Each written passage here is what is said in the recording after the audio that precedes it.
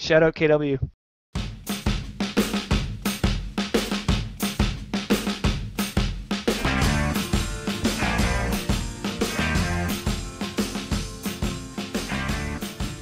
Hello, and welcome to SyrupCast, the definitive podcast for all your mobile needs.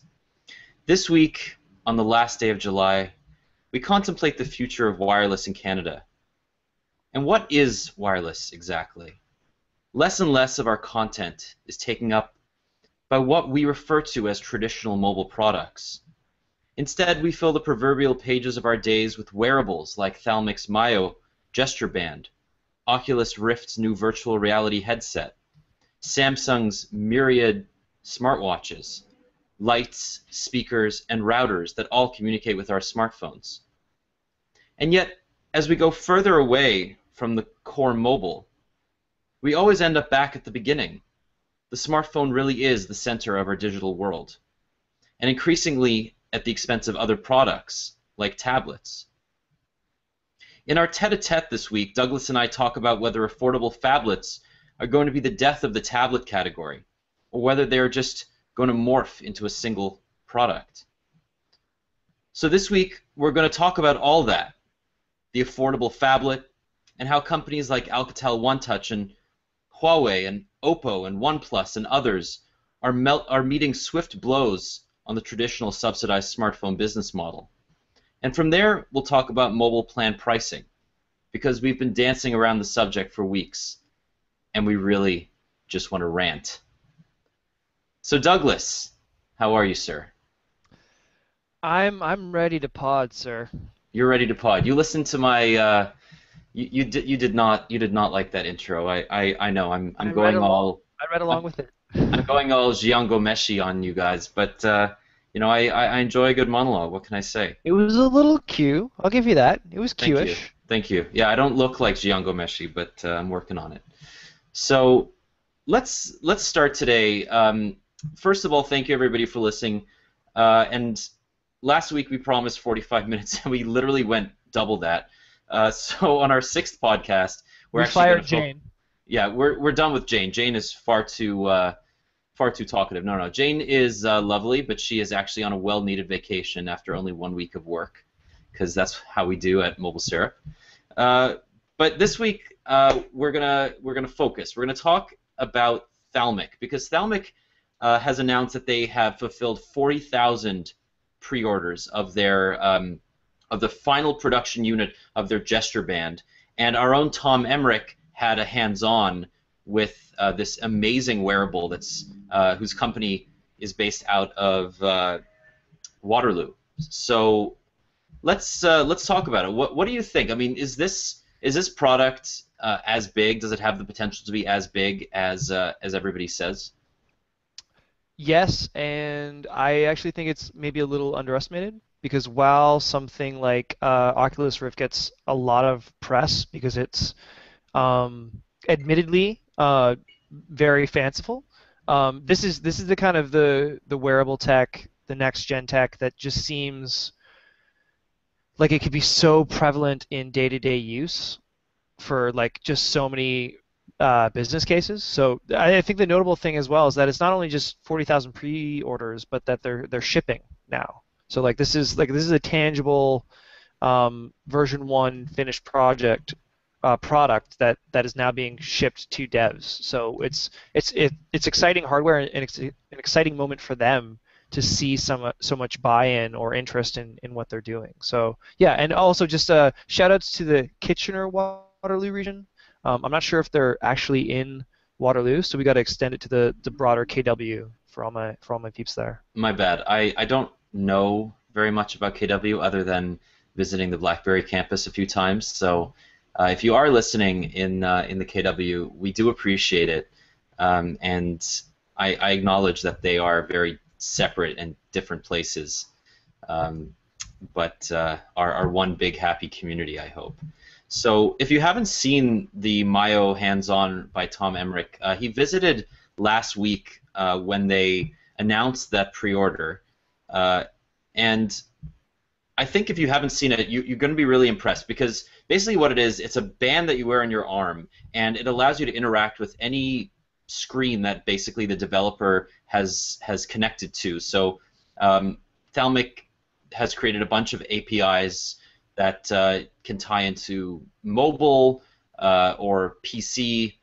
Right now, it's optimized for laptops like the OS X and Windows, and you basically move your arm around and you perform functions like you create actions, and this has the potential to be used for gaming, for presentations, for sports, virtual sports, whatever you want to do with it, it's possible. But moreover, it introduces a new input method that has really never been used before, and that's muscular, basically the fine motor movements of your muscles and tendons. Yeah, so I So guess one way to put this is like unlike Xbox Connect, which kind of films and records your limbs and body in relation to other parts to figure out movement. This can actually measure the contraction of individual muscle groups in your arm. So you don't necessarily have to move your arm so much as even clench it for things to happen. So it's like they took all the cool parts of the Power Glove and then sucked out the 80s rad, and then you have the Thalmic's option. awesome. Although Power Glove was great in its own way, but clearly before its time. Yes, way well before its time. So you could use the Mio for something like a racing game or controlling a quadricopter, or as you said, presentations. It's exciting to see because like when you have like a hardware manufacturer like this, they know the broad verticals that they want to get into, but their hype videos, their presentations are always a little lacking because it takes that third party, like the developer community, to really start playing with it with fresh eyes and doing cool things with it. So I think with these shipping now, the most exciting part is like seeing what developers do with it in the next 3 months. Right. Um, So it should be noted that these are these 40,000 pre-orders at $149 each, which is fairly reasonable. They're aimed at developers. They're not. This is not really meant as a consumer device just yet, even though it's the final production design is going to stay that way for when it ships in September. But as you said, this is really the second wearable that I can think of after Pebble, which also began as a sort of Canadian project from Waterloo with the Impulse watch that Eric Mijikowski created for BlackBerry, and then he expanded it as one of the most successful Kickstarter projects ever to include iOS and Android. But the Pebble wasn't really that useful until developers started working on it, until they released an SDK and allowed people to tap into the potential of the hardware. So I think we've seen great examples of how Mio or Mio, how do you pronounce it? I actually tried to avoid doing it because I'm not really sure. Okay. So But you say Mio, I say Mio. perfect. But I think it's interesting that right now the potential use cases are pretty limited. I mean, we've seen it being used with Oculus Rift, with a Parrot quadricopter, and those are amazing examples, but those are pretty myopic. Those are for products that not a lot of people are going to use. But if you think about it on a day-to-day basis, you could use this as a way to input text when you don't have access to, when you don't want to tap on a screen, for example. So we've talked about companies like Minuum before and how they initially created this algorithm to input text using very forgiving autocorrect mechanisms, and something like this could be used to create sentences and paragraphs and lots of other things just by moving your arm. Yeah, just through simple arm rotation on like one dimensional plane. Like, yeah, I think there's a lot of cool things here, and I think one of the interesting things that they've just posted this week, now that it's starting to ship, is on their blog they posted the design evolution of this from prototype, the initial prototype, which looks like maybe a leather belt with some wires in it, to what the final production model is. So it's worth checking out. But I agree that it's really early days, but this is something that you can see I think maybe because it is a wearable that creates a new control mechanism or a new input mechanism rather than it being a wearable that is purely about receiving information, that the potential there is a little bit more compelling, a little bit more interesting. Right. So it should be noted that the Mio is Bluetooth enabled, so it can interact with any device that receives a Bluetooth signal and sends one back. And that makes it really versatile, so eventually it'll be used on smartphones, tablets, and other wearables, which could potentially be quite interesting.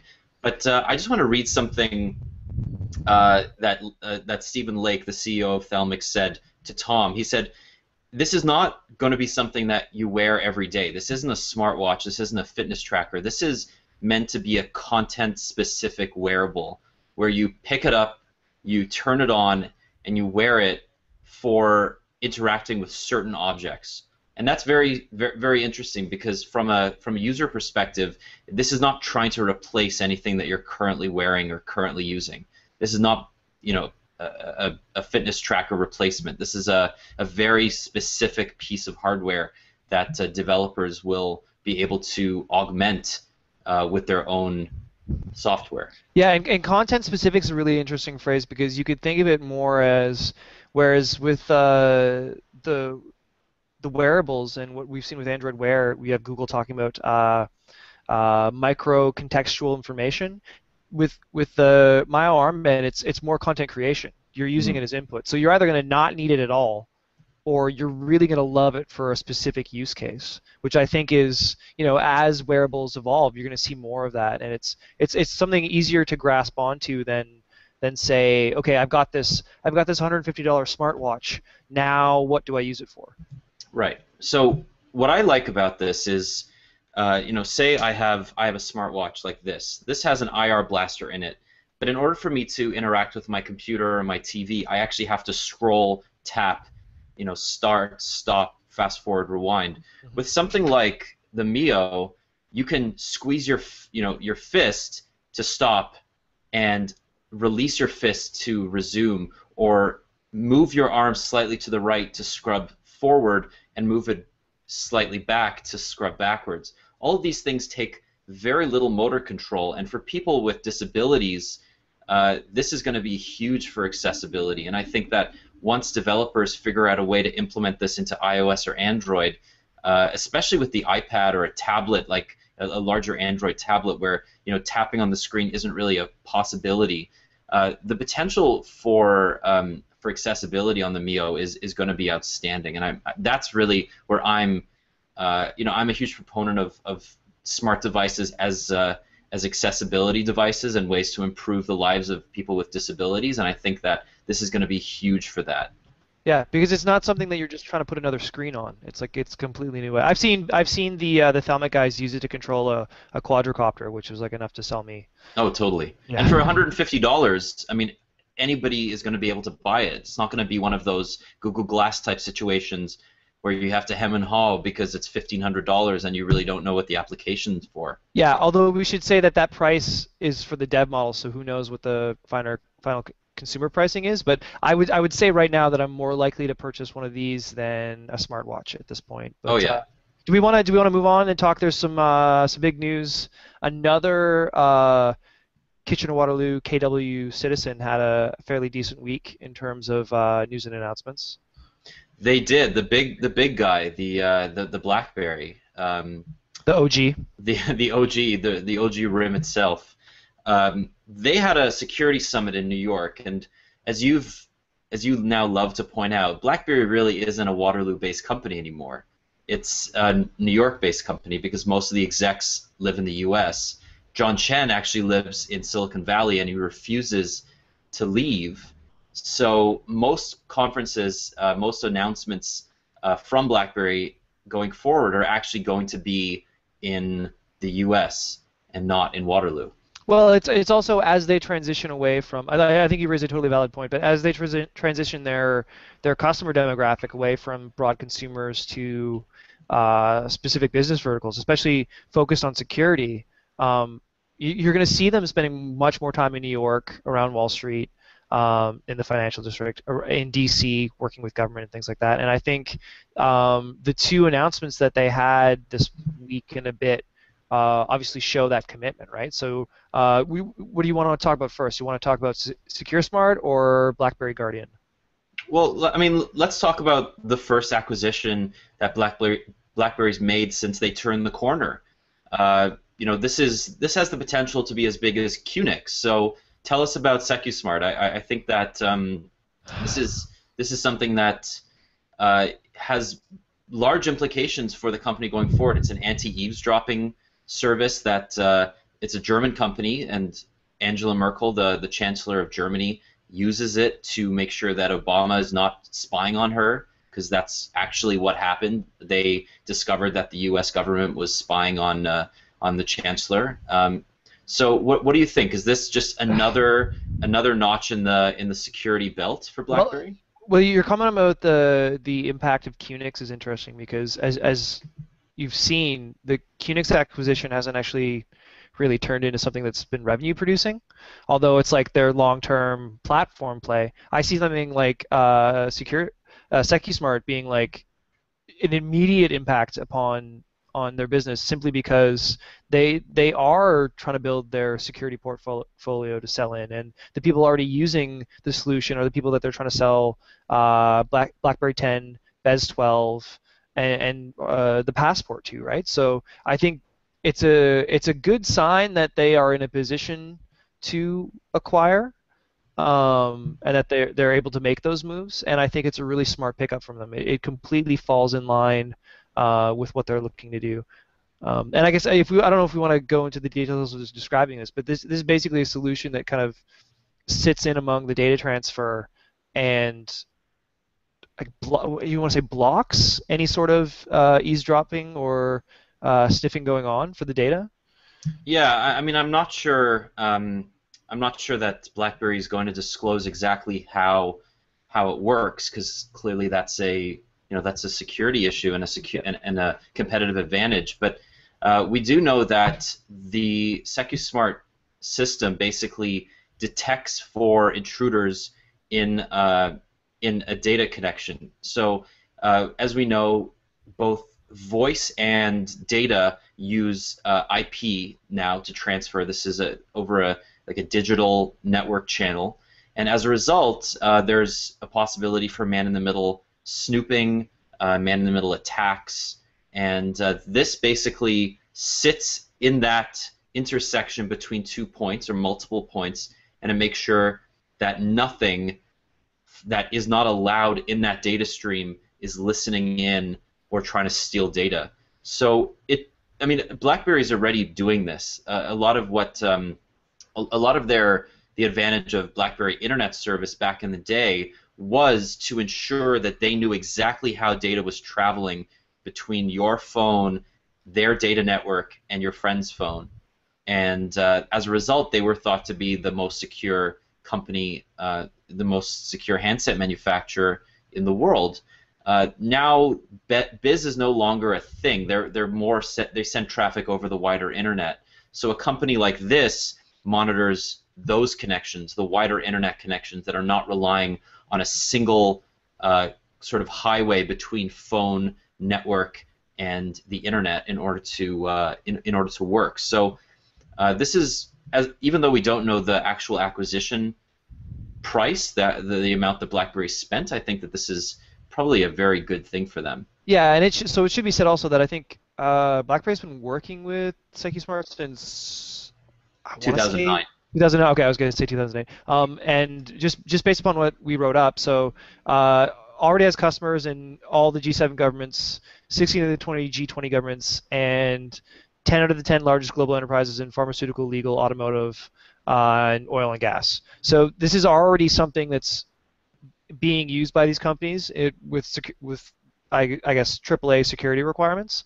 What would be interesting though is with the acquisition, if that's something that BlackBerry pulls back on and then makes, Bez 12, Bez 10 only as Right. a security power play to Right. really stake a claim. So not saying that they're going to do that, but it'd be interesting to see, how they leverage this and really make it more of a value add for BlackBerry. But I think we should maybe talk more a bit about BlackBerry Guardian, Yeah, which that's the is consumer side of this sort of anti-malware, anti-eavesdropping type of solution, right? yeah, and I think so. It was a joint operation between BlackBerry and Trend Micro, and something that they announced last year, like last winter-ish. Yeah. Um, and I guess the whole idea here is that as BlackBerry's moved away from trying to provide its own apps platform, a native apps platform, with its move to not only just more full-throated support of Android apps, but then also the loading of the Amazon App Store. There's been just constant concerns with the security of Android apps. So what BlackBerry Guardian does is essentially, I guess, compares against a list it has of Android apps to alert you if any of those are malware, insecure, or if there are any issues. So I get it's the compromise that BlackBerry kind of requires if they're going to open up their platform and really rely upon Android whilst touting security. They're going to need that intermediary there to ensure that people, especially those who are maybe more prone to try and sideload applications rather than download them directly from a store, can trust that they're downloading only secure applications. Right. Okay. So let me just say this first and foremost. The Android malware problem is completely overblown. I mean, there's a billion apps out there for Android, and the amount of infection, the actual amount that casual users get infected with malware is minute. It's like 0.01%. It's tiny. Trend Micro and other companies like McAfee, they realize that their market, their potential future market, is not on desktop, and it's like any other company that's scrambling to become mobile. The issue is that they have to convince people that mobile is insecure. How do they do that on iOS? They can't do that because iOS is very secure. It's basically it's sandboxed to the point where no apps can talk to one another unless you go through an Apple intermediary. And with iOS 8, that's still going to be the case, even though extensions exist. And once iOS 8 comes out, we'll get to that in more depth. But Android is really the only operating system on a that's a mobile platform that has any potential of being infected the way that Windows is so famous for. And I don't really think that there's a huge concern here with malware on Android. Sure, you can sideload an app onto BlackBerry, but by and large, the way that these apps work is that they focus on the Android kernel and try to get into the boot process to try to steal data before the phone boots. Because once the phone boots, you actually have a lot of these security checks in place to ensure that data is not being stolen or intercepted. And BlackBerry is not an Android operating system. I mean, BlackBerry 10 is still not Android native, and you're still going to be running all these Amazon apps in a window, in a virtual window. So Yeah. I don't know. I think BlackBerry Guardian is a great idea in theory to ensure the comfort of old white men who own Blackberries and will be transitioning over to the Amazon App Store. But by and large, I don't actually think it's a big necessity. Well, but if it's a necessity through perception, if it's the checkbox that allows them to say, hey, yeah, we're a lot of our apps are Android apps, Amazon apps, but we have BlackBerry Guardian. You're totally fine. And then we have, I think as they said, it's one part of a multi-layered strategy, and I think it helps them just from a messaging standpoint. You're seeing them consolidate around security as their silver bullet in terms of what they can offer better than anyone else. And I think anything that aids from a technical, like actual feature perspective, but then also to reinforce that new brand proposition is really important for them. So For sure. whether or not 100%. it actually does any good, if it's something that people know that they can rely on as a fallback, or It allows them to sell even a few more BES installs and a few more devices. It's a win for them. Um, It is a win, and I also want to acknowledge that Google does the same thing already. They in 2012 they launched a server. At first, it was just a server-side check of new installs, but since then it's been updated to a server-side check of all installs. So instead of just checking an Android app when it's being installed on your phone, it now continually checks all the Android apps on your phone to ensure that they're free of malware. This is probably going to do the same thing. And look, it can't hurt. You're absolutely right. But I think that they're making a bigger deal out of this than they need to. okay. Something that I want to make a really big deal out of, that you don't want me to, but I think it's important to talk about is we've been hammering on Samsung for a while on this podcast in a lot of different ways. And we have to talk at least a little bit about Samsung's interest in Tizen and Mm-hmm. their inability to effectively launch anything around it or build an ecosystem, um, and then what that means for the company.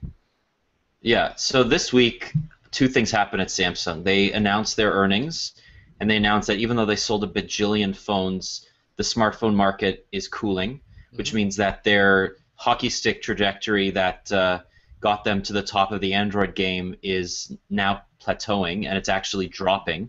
So unlike the iPhone, which continues to sell more and more units every quarter, Samsung cannot keep up its absolutely insane growth rate, especially at the high end where they make all their money.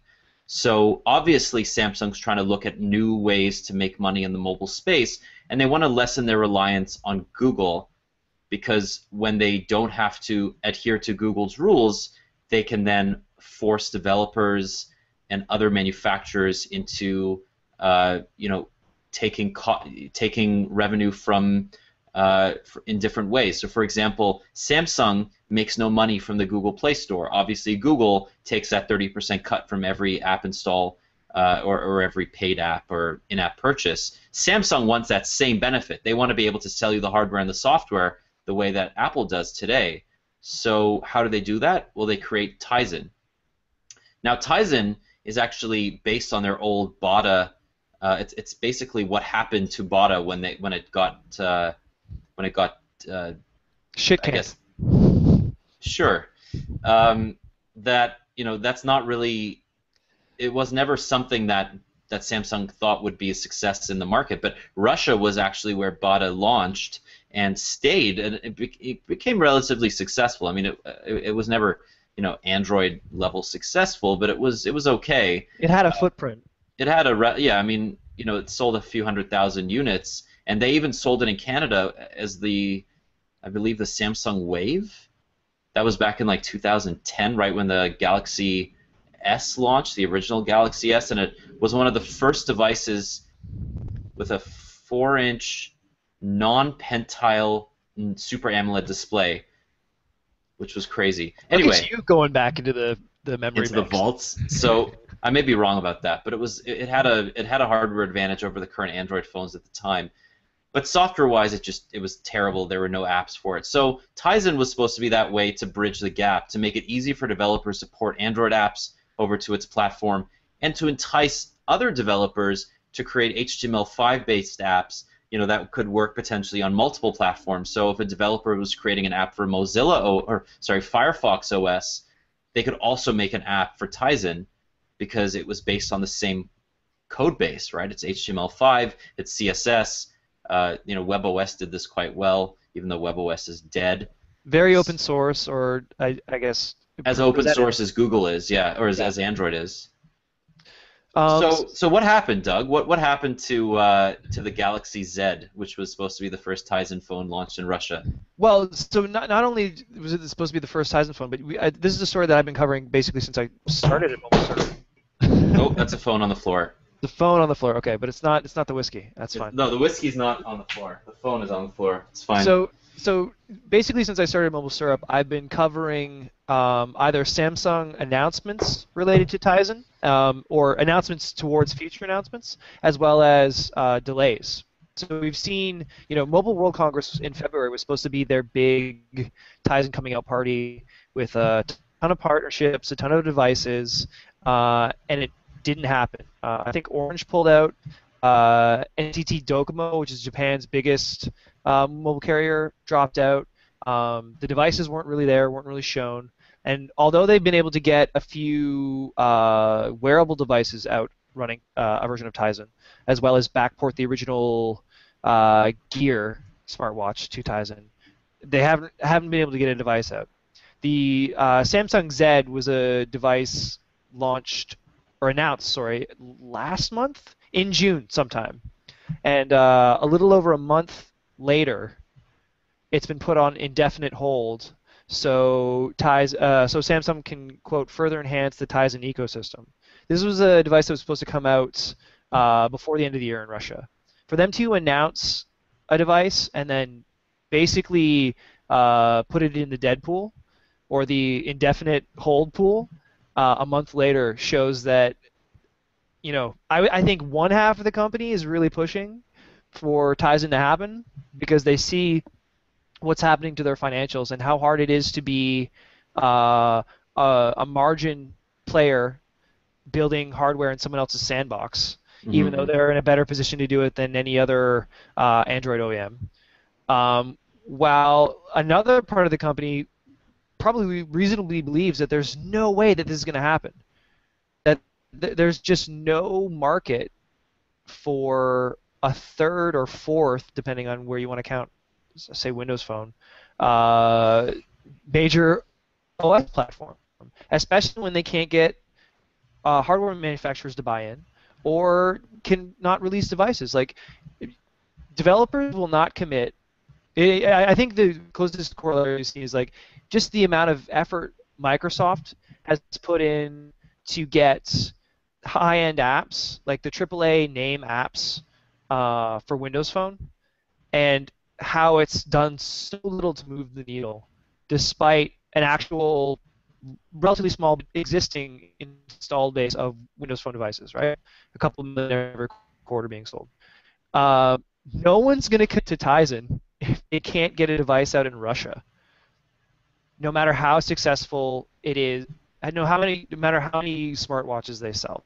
And without developers on board or believing it's a real platform in any way, they can't. There's a chicken and an egg thing here where there's no way they can build momentum.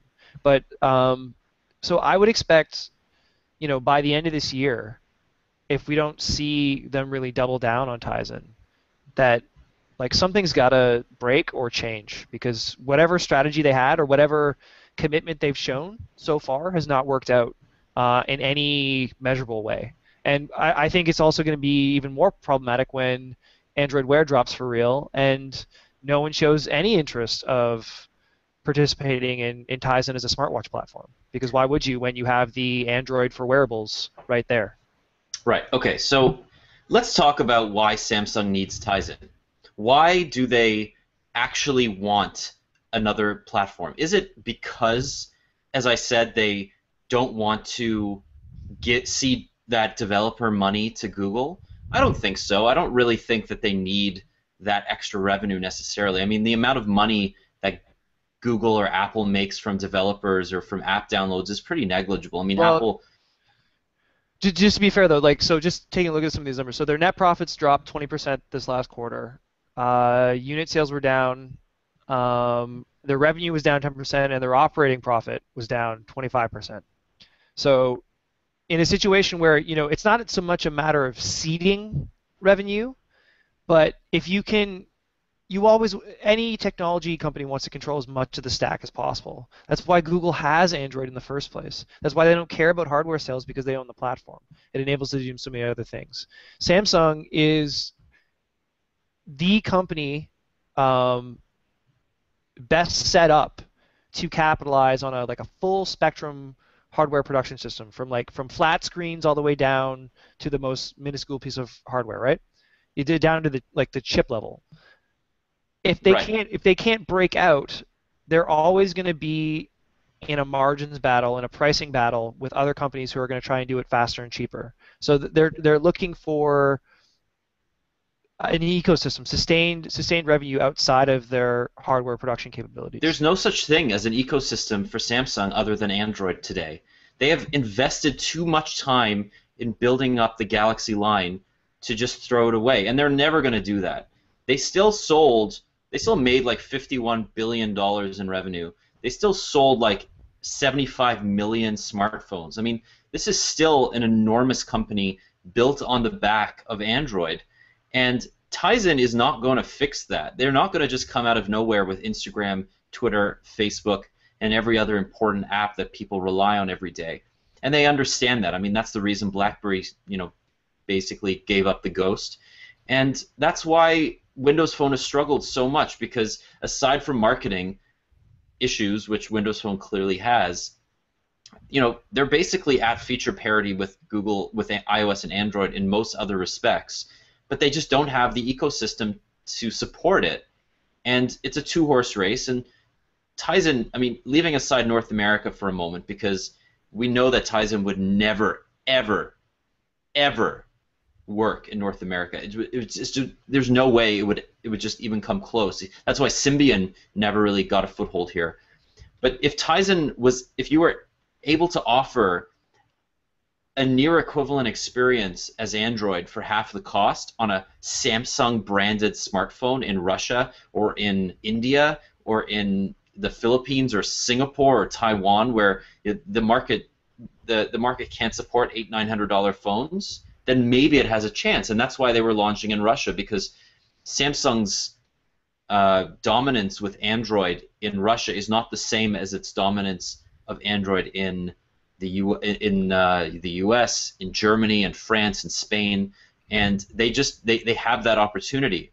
But I get that. But so then, why then, with even that meager or modest objective, are they unable to do that? Or what strategically, in essentially the same quarter, what leads you to announce a device release and then can it a month later? That's a schizophrenic. Okay. They're not canning it, but when you delay something, you generally don't delay it indefinitely. Like, that's especially a month after announcing it. That's a schizophrenic way of operating your business if this is important to you. You're absolutely right. But here's the thing. Samsung is not one organization the way that, not Google, but maybe Apple would be. Yes. They have dozens of subsidiaries, often working on independent projects. I mean, you and I went to see that Samsung smart home. Mm-hmm. The company that creates all of that hardware, Samsung SDS, is a completely independent entity than Samsung itself. Samsung actually licenses due to the limitations of the basically Korean corporate law, they have to be completely independent compared to a company like Apple, which can keep everything in one place where every single department can talk to one another. Because Samsung is so huge that there's antitrust issues around monopolies and competitive advantages and stuff. So obviously Samsung can buy components from its various verticals, Samsung Chemical and Samsung Display and Samsung whatever. But Tizen, as far as I know, is being independently developed to Android, and they needed this in order to try to wean themselves off of reliance on Google. But on the other hand, it could be that they're using it as a tool to leverage, or as a way to build leverage for Google to say, okay, well, we don't need you as much because we have our own thing going on, and then Google would say, well, clearly you don't. Well, we did report that story this past week where apparently Samsung's infatuation with Tizen had been pissing Google off a bit. But I don't know if it's leverage so much as, like, you have to have leverage to use leverage, and you need to sell Tizen devices to get it. So, and I completely agree with you. You're totally right. Samsung is not one company. We've talked about this before. I feel that Samsung is repeating or reliving Sony in the late 90s and early 2000s, and that kind of existence where you have this major multi-headed hardware manufacturer struggling to exist beyond that. So all that said, do you have any confidence that we'll actually see Tizen devices out in the wild this year, or B, that Tizen will have any impact for Samsung or in the mobile market? Yes, but never for smartphones. Smartphones, the Samsung smartphone ecosystem is Android, and it will always be Android. I don't think they could ever change that now. They're too far they're too deep in the hole, and they've invested far too much in the Galaxy brand and the Android ecosystem. And too many people associate Android with Samsung. And the thing is, if Samsung then replaced Android with Tizen and didn't tell anybody like they did with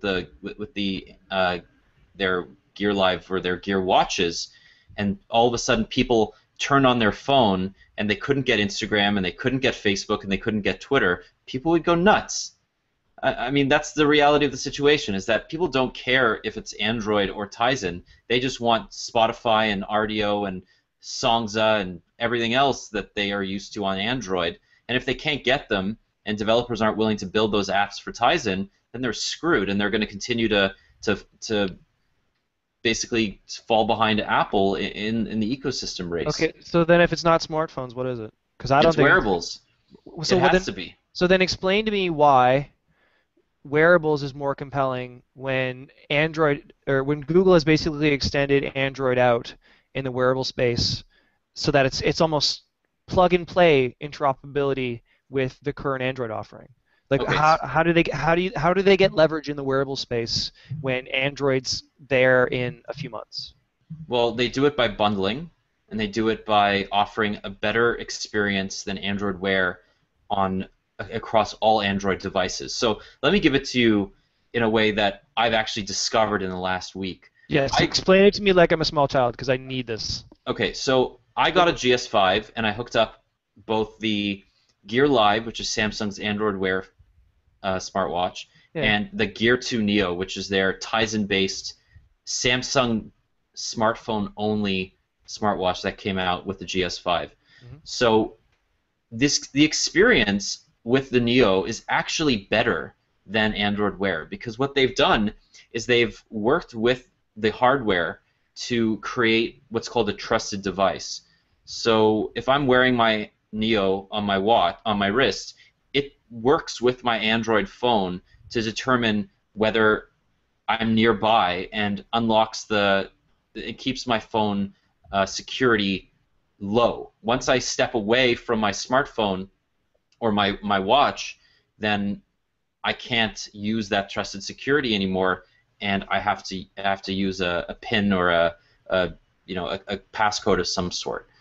Android Wear is far too broad. It appeals to every single Android device, and therefore cannot work specifically with hardware like the Samsung Galaxy S4, like the 5, to optimize the experience. And that's what Samsung's going for. It's a platform play. They're saying the Gear Live is going to be great for anybody who has an Android phone, but the Gear 2 and the Gear 2 Neo are specifically built for the Samsung Galaxy S5, and the experience is going to be far better as a result.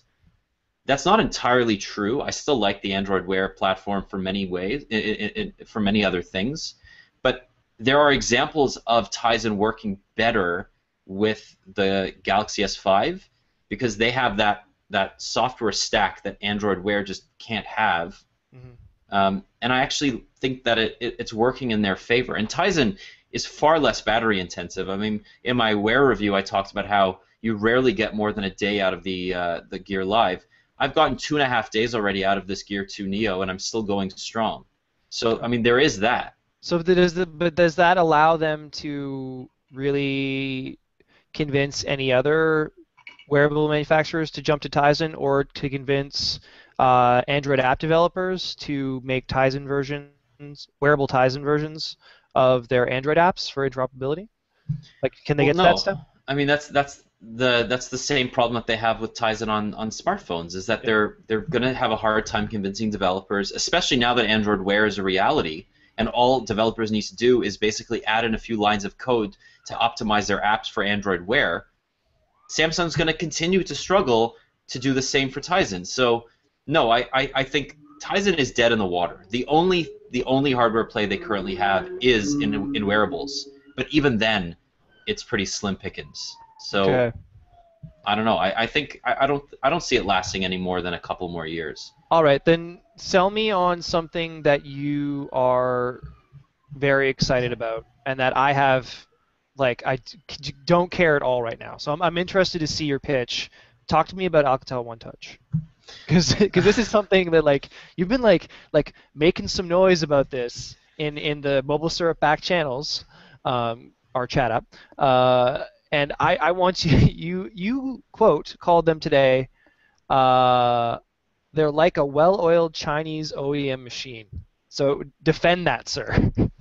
Okay, so let me give you some background. Alcatel OneTouch is owned by TCL, which is a Chinese hardware manufacturer. They used to build devices the way that it's basically they used to take all the components, the individual components of a smartphone, build it and ship it. They were just a vendor, and then they decided to buy Alcatel's up and coming smartphone division, and they're now calling it Alcatel OneTouch. They just launched a couple devices in Canada, the Idol 2S on Bell, the Idol X Plus on TELUS, the Pop 8 on TELUS as well. So a mid-range smartphone, an entry-level smartphone, and a mid-range tablet. Mm-hmm. The reason I'm excited about Alcatel is they're the only hardware manufacturer that doesn't skimp on quality on quality external hardware, and is still able to use their economies of scale to offer carriers devices at much lower prices than Samsung or LG. So the high-end Alcatel OneTouch devices are still going to cost only maybe $350, $400, whereas the same Samsung device would cost $700, $800. Now, a few years ago, that would be an issue because the components themselves weren't powerful enough. So a high-end Android phone from Samsung would be far better performing than like a high-end smartphone from Alcatel OneTouch. But today, there's been so much commoditization of hardware. Companies like MediaTek are creating systems on a chip, or SoCs, that have pretty high-performing CPUs and GPU combos. And it's more about how cheaply you can source and compile all the individual parts than really doing anything custom, right? Right. So you have a device like the Alcatel OneTouch Idol X Plus, which is a terrible name, but it's going to cost like $350 outright, $0 on a 2-year contract, which people like. They don't like paying for phones because that's how the carriers have warped their brains and educated them.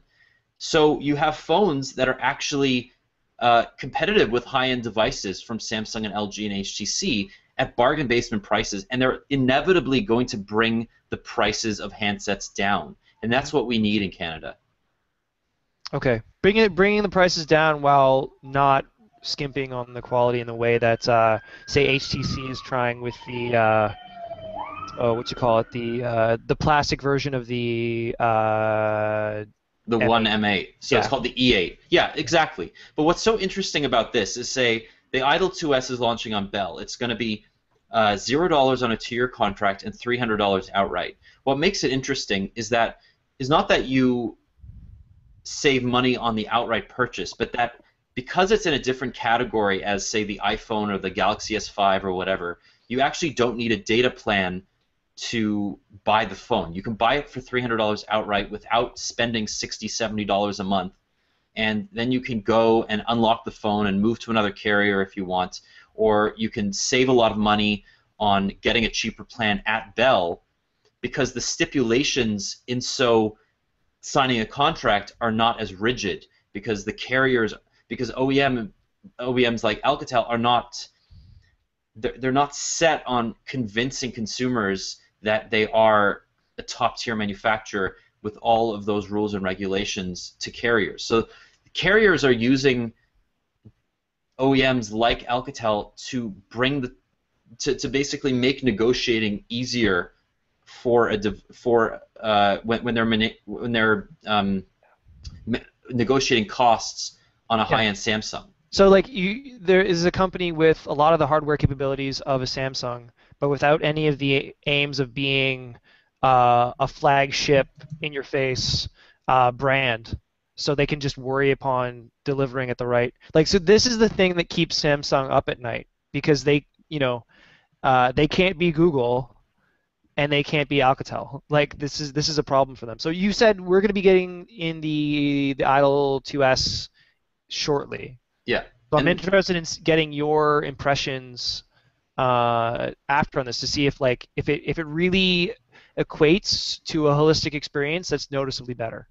so I did review the first Alcatel device that launched in Canada, the Idol X, on Bell earlier this year, and in the review I said that it's really nice hardware.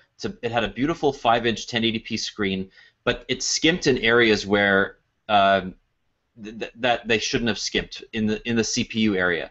Hmm. With the Idol X Plus, it's a slightly faster system on a chip, so it's better performing, but it's also running Android KitKat, which is optimized for devices with slower Yeah, hardware. just better performance So we, overall. we have, as you said, a holistic experience that's going to be better across the board, and that's why devices like the Moto G, the Moto E, um, devices from Huawei Hmm. and Oppo and Xiaomi and all these other low-cost manufacturers, those are the companies that are eating into Samsung's market share. So we just reported this yesterday. You actually wrote this story that Huawei, Lenovo, they're eating into Samsung's market share. They were actually the only companies to gain smartphone market share in the last quarter, Hmm. and Samsung lost market share in that same period.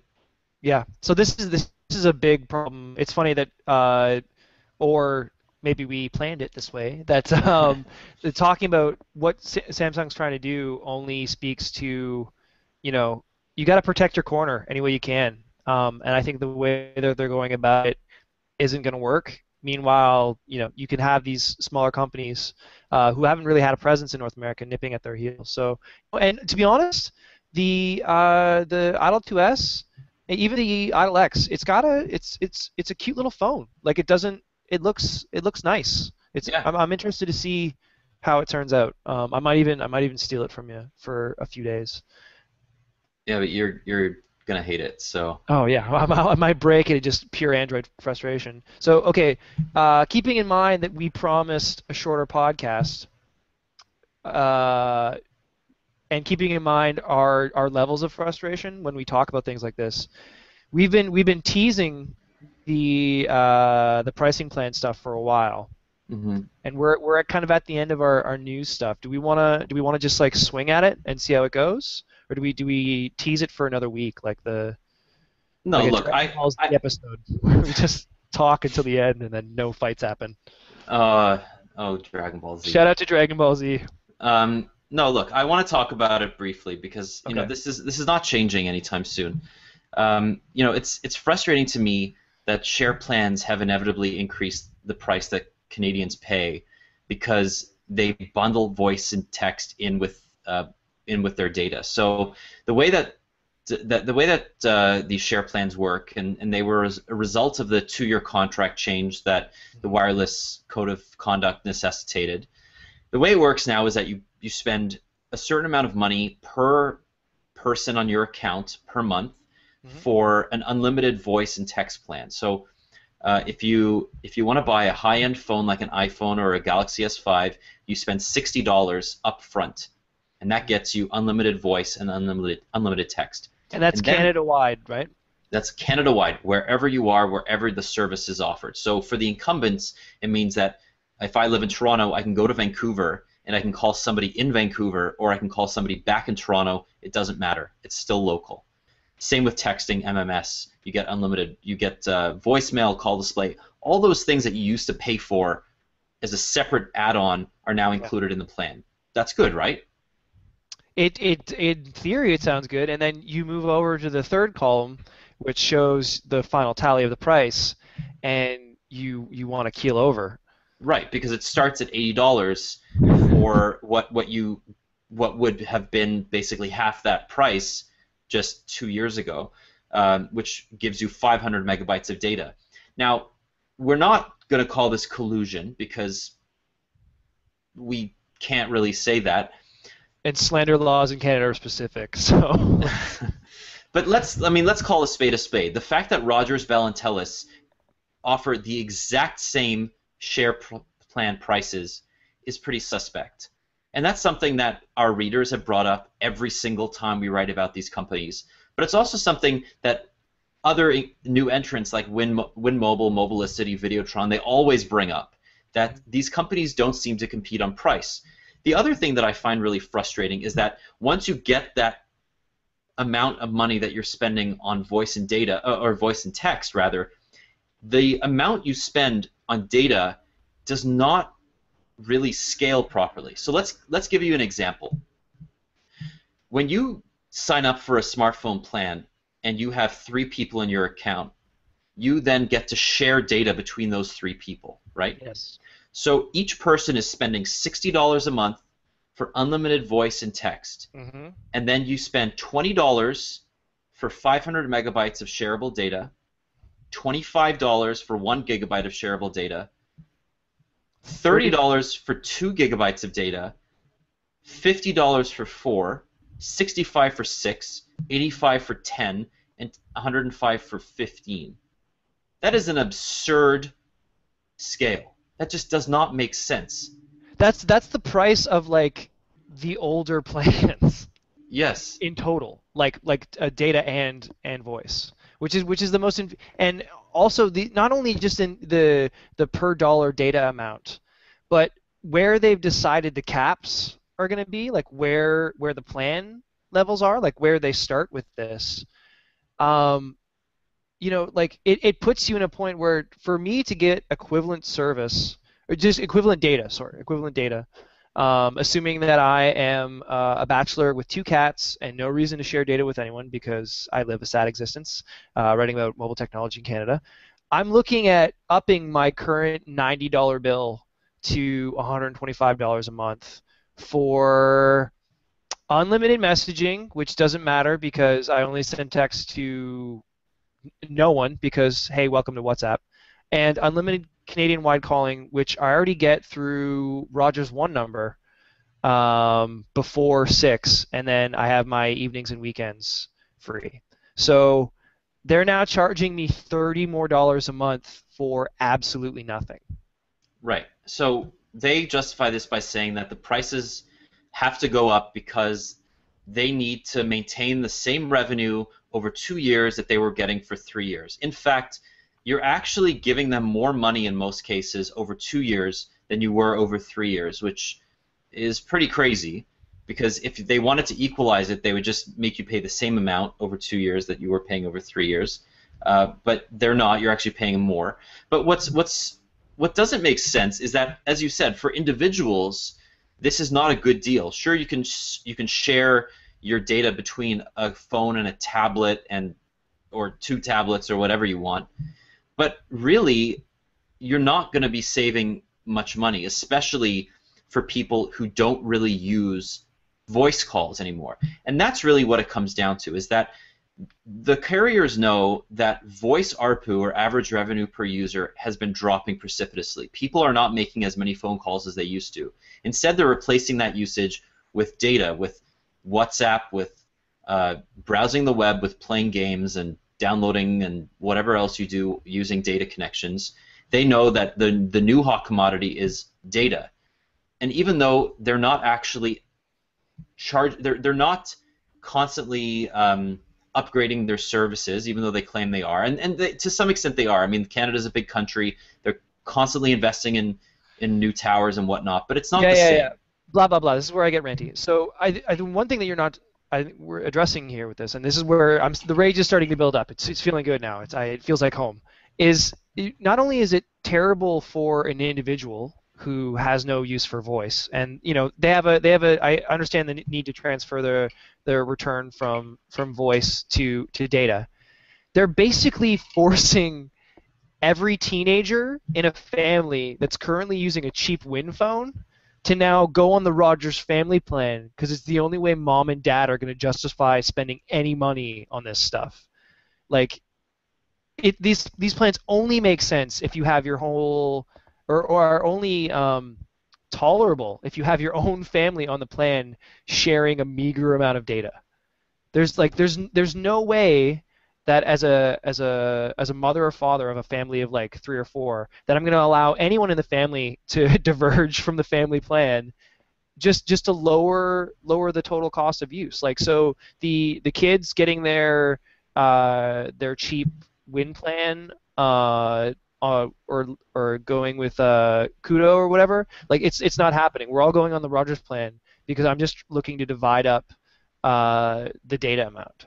Right. So that's the thing, is that data is really the only commodity that matters anymore, and being forced to pay for voice and text, that's not fair. First and foremost. Second of all, most people do not share their plans. Rogers, Bell, and Telus were like, well, then find some friends who do, but you can't do that because everybody on the account has to be at the same address. That's the second issue. Third issue is that they don't scale properly. It's not fair that they charge $25 for 1 gigabyte and $50 for 4 gigabytes. How does that work?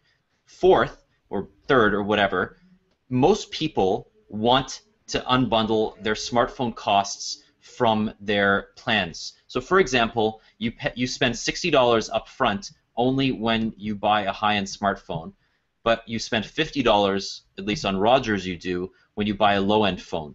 That's independent of their data. So, for example, if you bring your own device, if I go out and I buy a Nexus, I spend $40 to bring my phone per month on Telus, but I spend $50 on Rogers and $45 on Bell. So that's really the only variance in pricing. All other aspects of these carrier prices are identical across the board. And what really frustrates me is that they're calling this value because they take for granted that people don't necessarily use their data that much. Rogers, Bell, and Telus insist that the average Canadian only uses about 1.2 gigabytes of data per month. Do you believe that?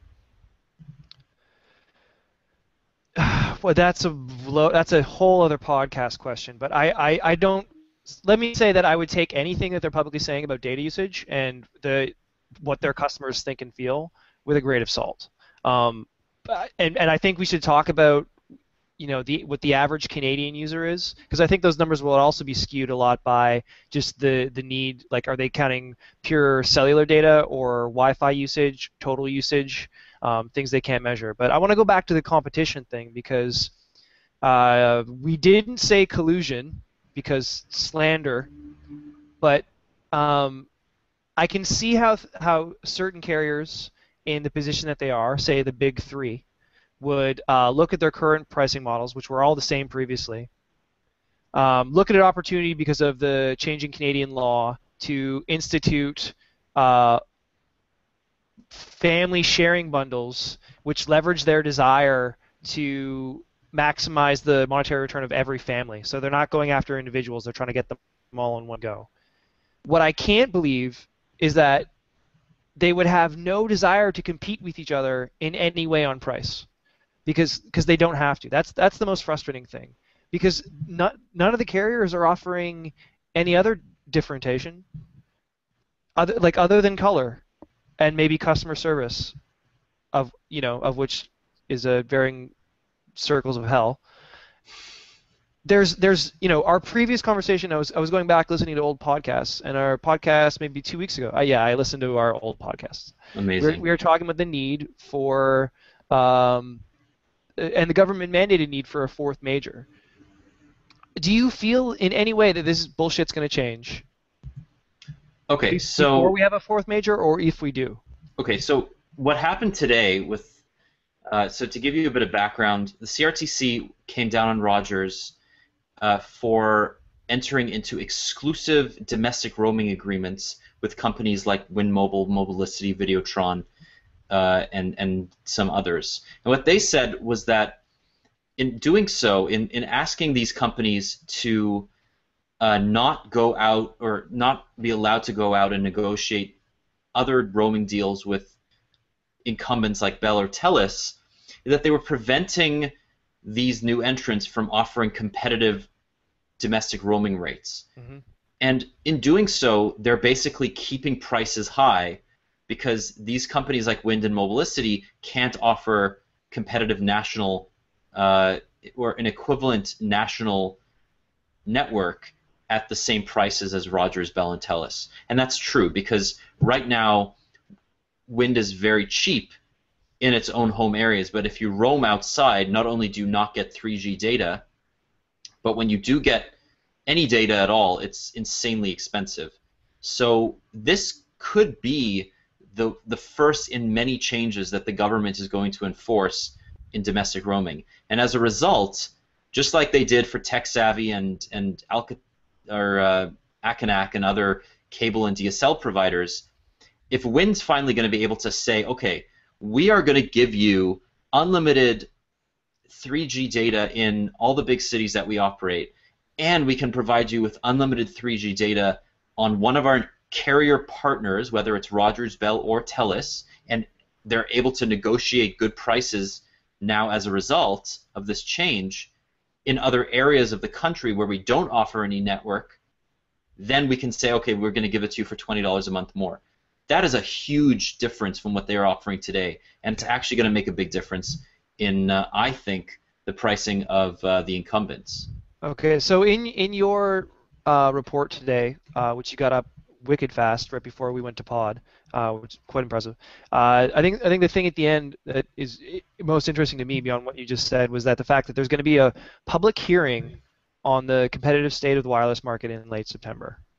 So you can bet dollars to donuts that MobileSyrup will be represented at that public hearing, if not as a participant, as a member of the audience and the press, and that we will be telling all of our readers when and where that is so that they can look to voice their concerns.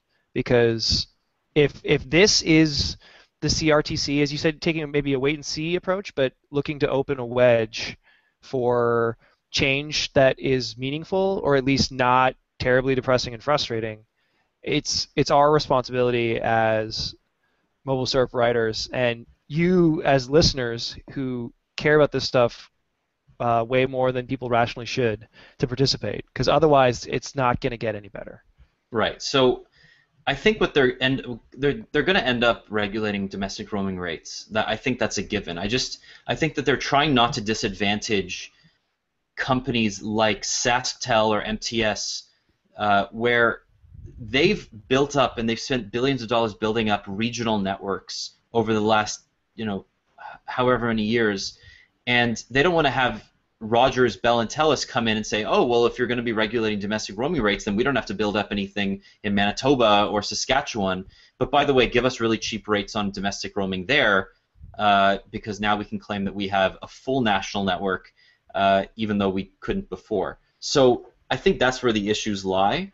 I think that this will happen. It's just a matter of going through the motions, and the CRTC makes a recommendation to the government then changes the Telecommunications Act, and it's a slow-moving ship, but it will happen, and I think Wind is going to be able to say, and I think Tony Lacabera hinted at this at the beginning of the summer, that they will be able to offer unlimited 3G domestic roaming across Canada for, I think, a set amount. It may be $20 a month extra, but it's going to happen.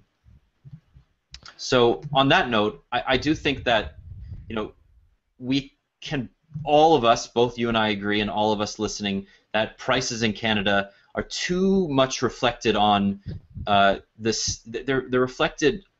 The prices are too damn high. They're reflected too much on the U.S. market, which I think is not a good indicator of wireless pricing in the world. And we reported on that Wall report earlier this month, and I think that was a good indicator of the U.S. is not the right partner to be comparing our prices to, because even they spend way too much on roaming or on wireless. So yes, things suck, but things are probably going to get better, and I think that's the conclusion we can make today. That's a great way to end a podcast.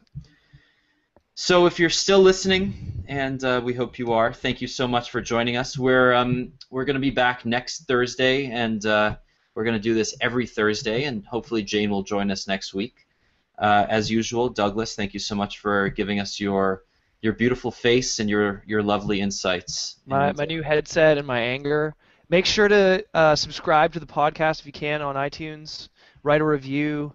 Share it with friends. Keep giving us more feedback. We've gotten a lot of distaste for the audio, so we're trying to fix that. Let us know other things we can improve upon, topics you want to see. Do you like this new streamlined, kind of close to an hour podcast, or would you rather we just go for 6 hours and see who collapses first. Let us know. Leave a comment. All right. Well, on that note, thank you so much, and we'll see you next week.